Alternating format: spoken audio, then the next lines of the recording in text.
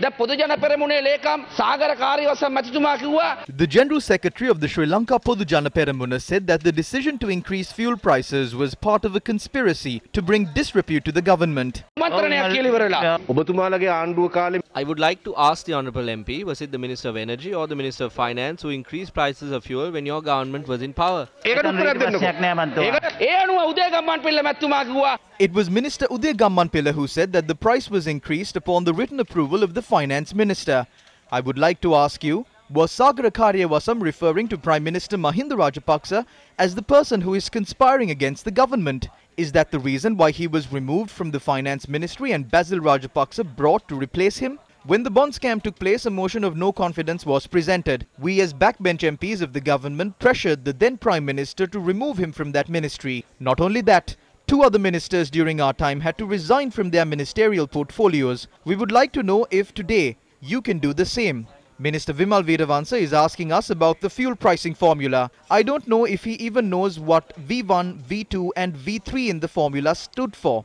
On average last year, the price of a barrel of crude oil was at about $45. The price of fuel was not reduced even then. 69.2 billion rupees was deposited to the Fuel Stabilization Fund. And we don't even know what happened to that money. We don't know if they will use their 2/3 majority to defeat this in Parliament. But you have been disgraced among the public, and you must understand that.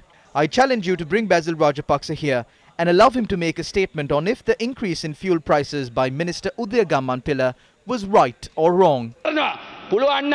Basil Rajapaksa මහත්තයාට ඇවිල්ලා උදේ ගම්මන්පිල්ල මැතිතුමා තෙල් වැඩ කරපු එක හරිද වැරදිද කියලා කතාවක් කරන්නකෝ මෙතන පුළුවන් නම් එක්කෝ හරි කියන්න එක්කෝ වැරදි කියන්න.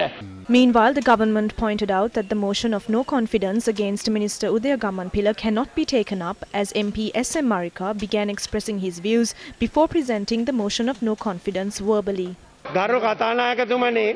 Honourable Speaker, when a number is given for a proposal, the proposal is brought only when you call for it.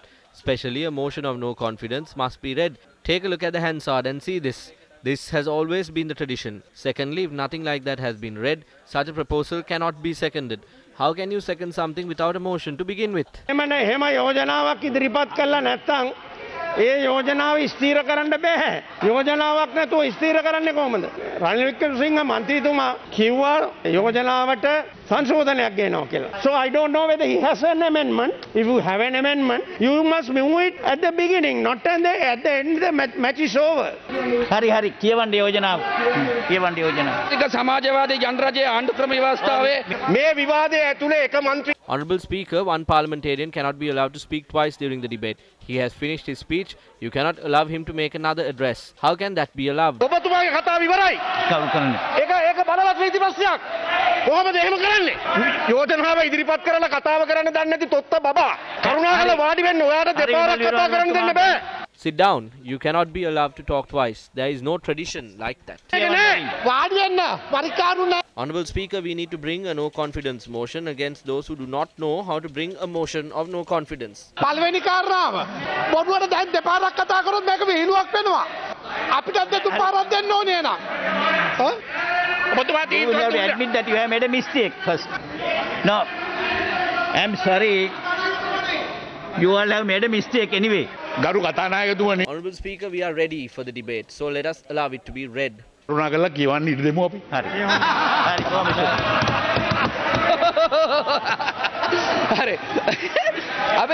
අපි අග්‍රාමාත්‍යතුමාට අපේ ස්තුතිය පුද කරනවා. කරගන්න පුළුවන්.